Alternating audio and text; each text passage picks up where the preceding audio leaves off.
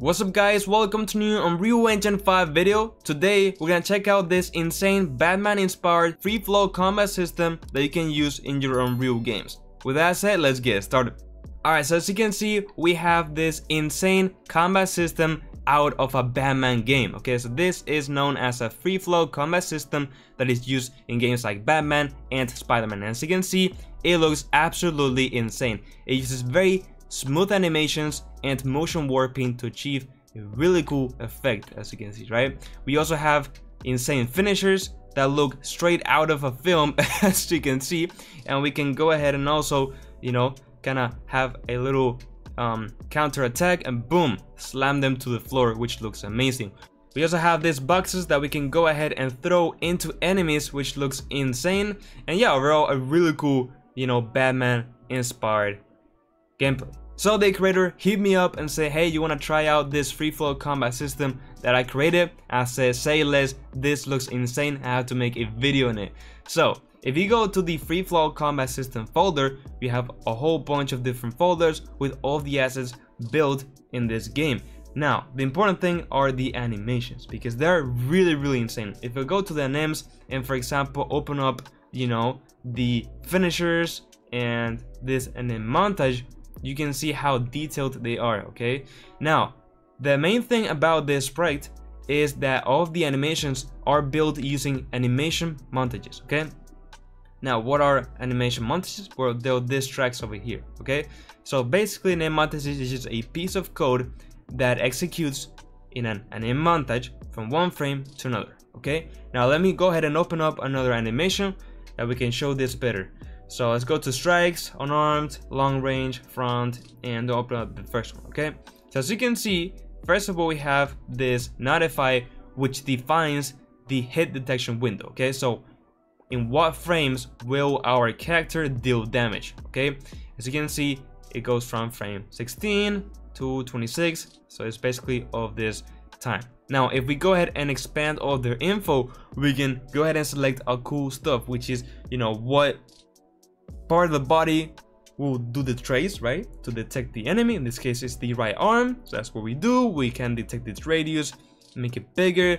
We go ahead and check out the damage info, how much damage it does, the damage response for the enemy, basically a whole bunch of stuff. Okay, now all these traces are done, as you can see, through sockets, right? So sockets are just positions in our character's skeleton, and essentially it creates a really accurate damage system, because only the arm is what will detect, okay, an enemy and deal damage into it, right? So enemies will be super satisfying to hit with this system. It's super accurate and super cool. Okay, many AAA games use this approach. Now if we go also to, for example, the anime trail, so you can see we have press play, we have a really cool effect, and you can use this anime trail for literally any attack that you want for your game. Okay, it looks super cool. It can be cartoony, it can be more realistic, it doesn't matter, you can really customize it. And last but not least, in our montage we have also a rotate camera towards target and in notify. This basically aligns the camera to look at the target, so to the enemy that we're gonna attack. This is essential because in Batman games and in Spider-Man games, you basically pretty much don't use your right joystick on your gamepad when fighting. This because you use the direction with the left one, and it automatically goes to where the character will attack the next enemy, which is super cool. Now I want to mention that the creator used Batman and Spider-Man techniques for their free flow combat. Okay, so this combat system is top because it uses literally things that were used in Batman and Spider-Man, okay, which is really cool.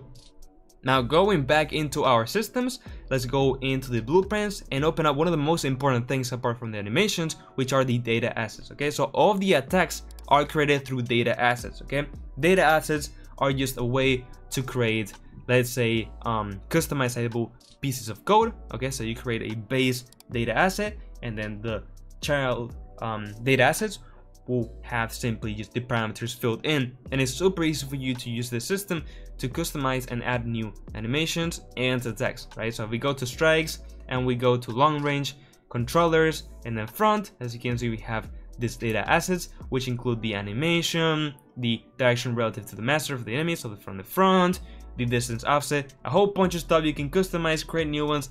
It's crazy, okay? And not only that, but already the freaking, you know, game comes with, you know, insane amounts of data assets by default. So you pretty much don't even have to touch this, but if you want, well, it's gonna be very easy, right? Which is very important.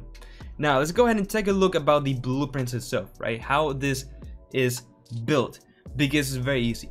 If I open up my player blueprint, as you can see, we only have one component. Well, in this case, two, right? But the motion warping is separate from this. So let's go ahead and just open up the free flow combat. Now this component out here is the one in charge of everything, right? So I want to mention that yes, it is complex. There's a whole bunch of stuff, but actually you don't even need to open this up, because as you can see, the creator made it very easy for you to just introduce new, you know, attacks and everything. You literally just get the component and call the corresponding attack. So a strike, counter, finisher, and connect that to the input. I mean, it is literally crazy. The only thing you need to do is just add this 3 little nodes to the begin play. Okay, so literally you can just copy and paste this component into any player, into any enemy, or whatever, and it will just work. Of course, you need to adapt it with the inputs or whatever, with little things, but I mean, it is super easy. Okay, so I want to make sure that's clear. Now, last but not least, the whole match, okay, or the whole combat scene is organized by this melee combat manager. Okay, once again, this is one of the tricks that were used in the actual Batman and Spider-Man games for the free flow combat, where we have a combat manager in charge of a couple things. So first of all is the attack target. Okay, this is the target for the enemies. Okay, so where will the enemies attack? Now in this case, when it's set to none, that means just the player. But if I were to, you know, pick up this enemy over here and press play, as you can see, all the enemies will go to attack him, right? So by none, you can just leave it to the player. Now we have this next value, which is very important, okay? The combat intensity. Now this is another technique taken from these games, where the combat, right, with time will get harder. Okay, so every time an enemy hits you, you essentially increase this intensity, combat intensity, by this value. In this case, let's put in 2. Now once this value increases and reaches this threshold of 10, well, we will choose a random, okay, value between these two, which is how many attackers, how many enemies will go to attack you at the same time, which essentially just results in a really cool gameplay scenario, because the more you get hit, the harder it gets, and more enemies start to attack you at once. Okay, it's super cool. You see that in the level in a second, but I mean, we can also set this by default, okay, with this value to like 5, and as you can see, boom, in the level, 5 people come to attack me. And that's pretty much it. I will link the link in the description so you can check out the asset on Fab. Literally, like I mentioned, the creator just hit me up and say, hey, you want to try this combat asset and make a video on it? I said, man, this looks insane. I definitely want to try this out. And yeah, here we are. I want to share you guys with this because I mean, a lot of people always ask me to create, you know, a free flow combat system, and now it's easier than ever. So that's it, guys. If you found this video helpful, I would really appreciate it. If you like the video and subscribe to my channel, join my Unreal Club if you're serious about learning on Unreal 5. And now, yes, I said bye bye.